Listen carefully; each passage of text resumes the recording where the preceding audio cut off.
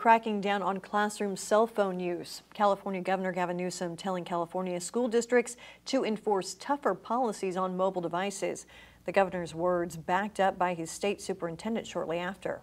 Eyewitness News reporter Will Silverstein takes a look at if those words from the governor will actually impact Kern County classrooms. Will.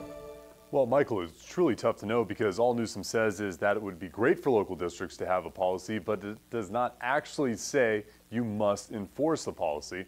In some districts, it may leave more questions than answers. Phones, earbuds, things like that can be very distracting. California Governor Gavin Newsom agrees and on Tuesday morning released a statement urging school districts to crack down on cell phone use in the classroom. In his statement, Newsom refers to legislation he signed 5 years ago that allows districts to police student phone usage in their district's classroom. The governor is suggesting districts should regulate usage following successful trials in Fresno and Santa Barbara school districts. The governor claiming, quote, the districts that have been cracking down are reporting higher test scores, grades, and student engagement, and less bullying and damage to school facilities.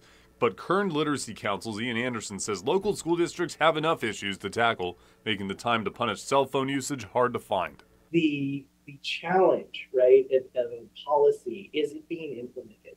And schools have a lot. It's not like this is the only policy this school year that's new that they have to implement. That's not to say there's not a success story in Kern County. Wasco Union High School District implemented a box collection policy last year and has brought it back for this year. It allows them to collect cell phones, secure them in the box, and those stay with the teacher until the end of the class period. Wasco Union Superintendent Kevin Talon believes student performance in the classroom has improved since instituting the phone box. When you limit distractions and you ask students to focus on the lesson and focus on their learning for the day, that they do better. Talon suggesting cutting back on the devices helps students pay attention to their teachers and digest the content of their daily lessons. We have to make it also work for them, but we strongly encourage them to make sure that the cell phones are collected and really just focus on the content and the lesson that's being delivered that day. And one of the biggest concerns with the policy is whether or not students can access their phones in the case of an emergency. To ease worries, Talon says students do receive their devices back. Reporting in studio, Will Silverstein, Eyewitness News.